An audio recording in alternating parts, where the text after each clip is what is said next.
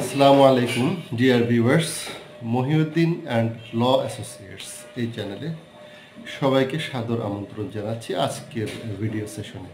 Dear viewers, আজকের video সেশনে আমরা শিখব বা জানব কারা আয়কর রিটার্ন বা ইনকাম ট্যাক্স রিটার্ন দাখিল করতে বাধ্য। ভিউয়ার্স, আজকের এই বিষয়টি জানার জন্য আমি ফলো করছি জাতীয় রাজস্ব বোর্ড কর্তৃক প্রকাশিত আয়কর নির্দেশিকা 2022-23। এই বইটির অর্থাৎ প্রথম পর্যায়ে লিপিবদ্ধ করা হয়েছে যে কারা আয়কর রিটার্ন দাখিল করতে বাধ্য। ভিউয়ার্স, আয়কর রিটার্ন কারা দাখিল করবে বা করতে বাধ্য এই বিষয়টি জানার জন্য আমরা দুইটি ভাগে দেখব বিষয়টিকে। একটি হলো করযোগ্য আয় যার আছে, আর একটি হচ্ছে আবশ্যিকভাবে যে আয়কর রিটার্ন দাখিল করতে বাধ্য।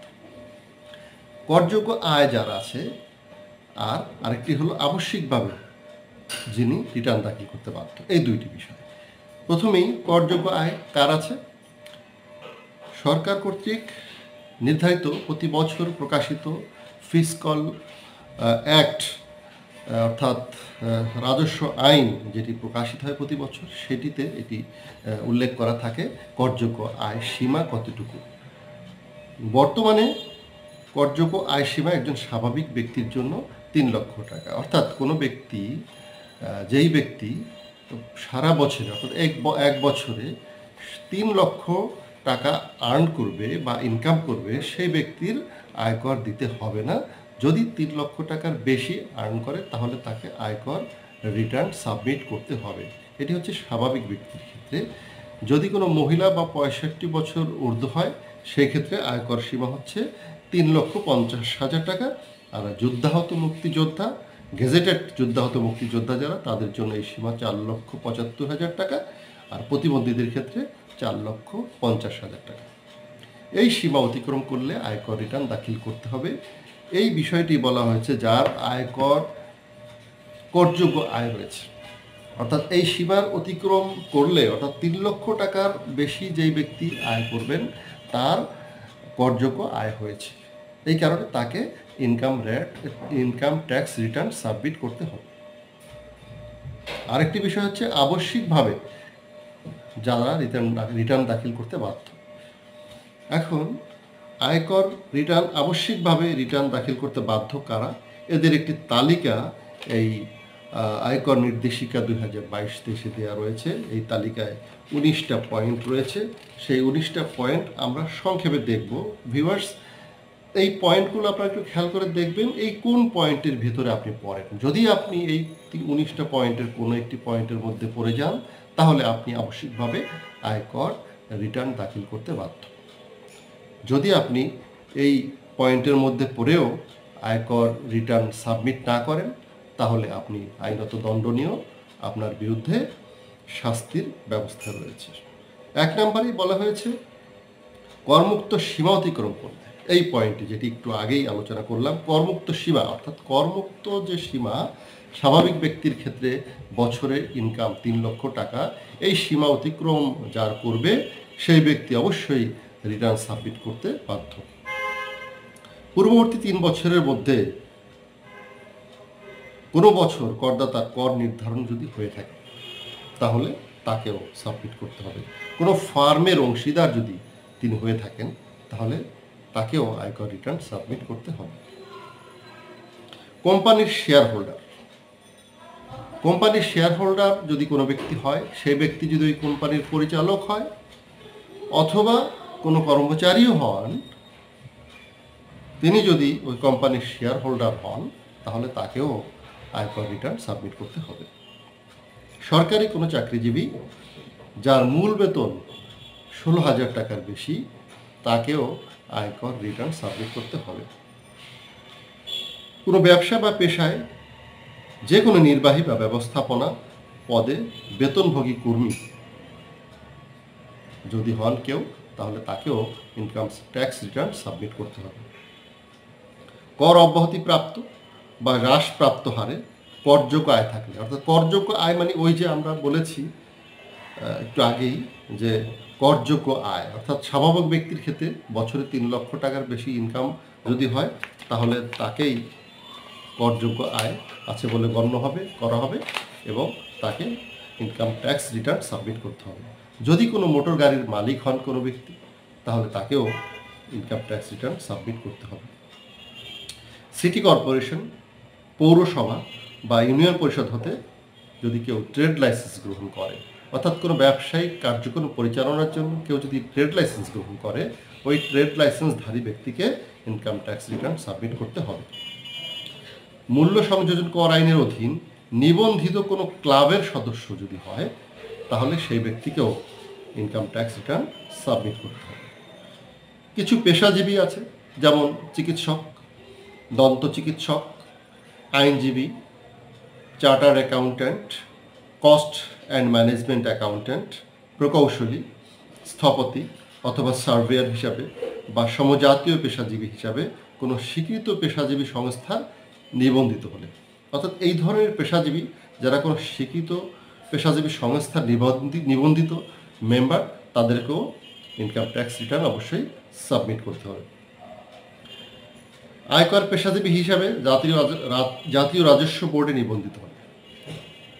ভিউয়ার্স, জাতীয় রাজস্ব বোর্ড বা এনবিআর কিছু পেশাজীবী আয়কর পেশাজীবী হিসাবে নিবন্ধন দিয়ে থাকে। এই নীতির আওতায় যারা নিবন্ধিত আয়কর পেশাজীবী বা ইনকাম ট্যাক্স প্র্যাকটিশনার তারাও আয়কর রিটার্ন সাবমিট করতে বাধ্য। কোনো বণিক বা শিল্প বিষয়ক চেম্বার বা ব্যবসায়িক সংঘ বা সংস্থার সদস্য হলে, কোনো পৌরসভা বা সিটি কর্পোরেশনের কোনো পদে বা সংসদ সদস্য পদে প্রার্থী হলে তাকেও ইনকাম ট্যাক্স রিটার্ন সাবমিট করতে হবে।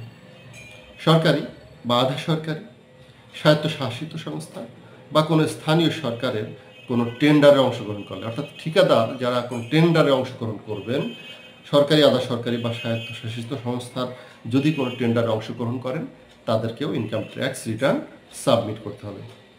কোনো কোম্পানি বা কোনো গ্রুপ অফ কোম্পানিজের পরিচালনা পর্ষদে থাকলে, মোটরযান, স্পেস বা স্থান, বাসস্থান অথবা অন্যান্য সম্পদের সরবরাহের মাধ্যমে শেয়ার্ড ইকোনমিক অ্যাক্টিভিটিসে কেউ যদি অংশগ্রহণ করে তাহলে তাকেও ইনকাম ট্যাক্স রিটার্ন সাবমিট করতে হবে। যদি কারো অস্ত্র থাকে, লাইসেন্সধারী অস্ত্র, অর্থাৎ লাইসেন্সধারী অস্ত্রের মালিক যদি কেউ হয় তাকেও ইনকাম ট্যাক্স রিটার্ন সাবমিট করতে হবে। যে সকল ক্ষেত্রে রিটার্ন দাখিলের প্রমাণ উপস্থাপন করতে হয়, ভিউয়ার্স, যে সকল ক্ষেত্রে রিটার্ন দাখিলের প্রমাণ দেখাতে হয়, যেমন বর্তমানে যদি কোনো ব্যাংক বা কোনো আর্থিক প্রতিষ্ঠান হতে 5 লক্ষ টাকার অধিক কেউ ঋণ গ্রহণ করতে চায় তাহলে তাকে ইনকাম ট্যাক্স রিটার্ন সাবমিট তিনি করেছেন এরকম একটা প্রমাণপত্র দাখিল করতে হয় ব্যাংকে বা আর্থিক প্রতিষ্ঠানে। যদি সেটি দাখিল না করতে পারে তাহলে তাকে 5 লক্ষ টাকার বেশি লোন বা ঋণ দেওয়া হয় না। এই যে এরূপ ক্ষেত্রে আবার যদি কেউ সঞ্চয়পত্র করতে যায় তাহলে তাকেও এখন বর্তমানে নিয়ম অনুযায়ী, আইন অনুযায়ী ইনকাম ট্যাক্স রিটার্নের অ্যাকনলেজমেন্ট স্লিপ বা রিটার্ন সার্টিফিকেট শো করতে হয়। এই যে এরূপ কিছু কিছু ক্ষেত্রে কথা বলা হয়েছে, যে সকল ক্ষেত্রে রিটার্ন দাখিলের প্রমাণপত্র উপস্থাপন করতে হয় এই সকল ক্ষেত্রেও তাকে ইনকাম ট্যাক্স রিটার্ন সাবমিট করতে হবে। ভিউয়ার্স, আমরা শিখলাম আজকে যে কাদেরকে অবশ্যই ইনকাম ট্যাক্স রিটার্ন সাবমিট করতে হবে। এক কথায় আমরা যদি বুঝে নেই যে যাদের করমুক্ত সীমা অতিক্রম করে, অর্থাৎ 1 বছরে একটি অর্থ বছরে যদি কারো স্বাভাবিক ব্যক্তির ক্ষেত্রে 3 লক্ষ টাকার অতিক্রম করে ইনকামটা, তাহলে তাকে ইনকাম ট্যাক্স রিটার্ন সাবমিট করতে হবে। আর কিছু কিছু যে তালিকার কথা আমি বললাম 19টি, এর ভিতরে যারা আছেন বিভিন্ন পেশাজীবী তাদেরকেও ইনকাম ট্যাক্স রিটার্ন সাবমিট করতে হবে। ভিউয়ার্স, এই ইনকাম ট্যাক্স সাবমিট করা একটি দেশের একজন সচেতন নাগরিক হিসাবে আপনার আমার সকলের দায়িত্ব। আপনি সবাই আমরা এই ইনকাম ট্যাক্স রিটার্ন যদি বাধ্যতামূলক হয় আমার জন্য, তাহলে আমি অবশ্যই স্বেচ্ছায় এই ইনকাম ট্যাক্সটি রিটার্নটি সাবমিট করে নিজে যদি সম্ভব হয় সাবমিট করে তাহলে আমরা এনবিআরে সেটি দাখিল করব, অথবা নিজের দ্বারা সম্ভব না হলে কোনো বিজ্ঞ আইনজীবীর সহায়তা নিয়ে আমরা সেটা অবশ্যই সাবমিট করব একজন সচেতন নাগরিক হিসাবে। ভিউয়ার্স, এ ব্যাপারে কোনো সহযোগিতার প্রয়োজন হলে আমাদের সাথেও যোগাযোগ করতে পারেন, আমরা এই ব্যাপারে সহযোগিতা করতে পারি। আমাদের ট্যাক্স এক্সপার্ট রয়েছে, তারা আপনাদেরকে এই ব্যাপারে সহযোগিতা করবেন। ধন্যবাদ ভিউয়ার্স, সবাইকে সচেতন হওয়ার জন্য এবং ট্যাক্স রিটার্ন স্বেচ্ছায় সাবমিট করার আহ্বান জানিয়ে, দেশের স্বার্থে কাজ করার আহ্বান জানিয়ে আজকের এই ভিডিও সেশন শেষ করছি। সবাইকে ধন্যবাদ। আল্লাহ হাফেজ। আসসালামু আলাইকুম।